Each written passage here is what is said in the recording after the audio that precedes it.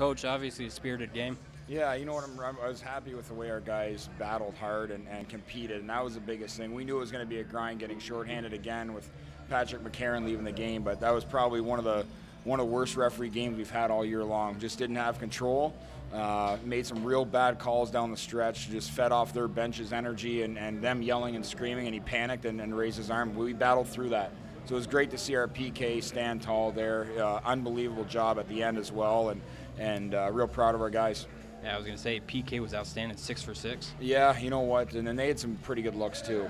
Pat Nagel, obviously your goaltender's got to be your best penalty killer, and he was. He was a difference tonight for us for sure, and our guys had great stick detail, and you could see them selling out there at the end, just, you know, kind of leaving it all out there, you know, is one of those things we talk about, and the guys diving and blocking pucks and selling their bodies out on the PK, just great to see. Special day with the Hockey Hall of Fame here in Toledo.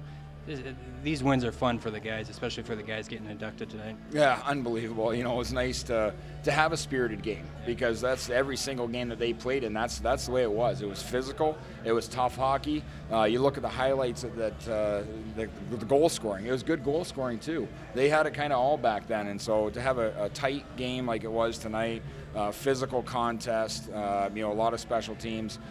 The biggest thing is making the Hall of Famers, making the guys that pave the way for our guys now, make them proud that they played here in Toledo, and they can still be proud of the team that's here right now. Tomorrow, big chance to get 6 points. It is. It's an opportunity. We're extremely shorthanded, and we aren't going to hide that fact. We've got tired guys in that locker room, but I expect a gutsy performance again. We're going to be facing a Greenville team that's going to be hungry, so we have to make sure that we're responsible with the puck and responsible in our coverage, and you know, see what we have left in the tank. Thanks for your time. Good luck tomorrow. Thank you.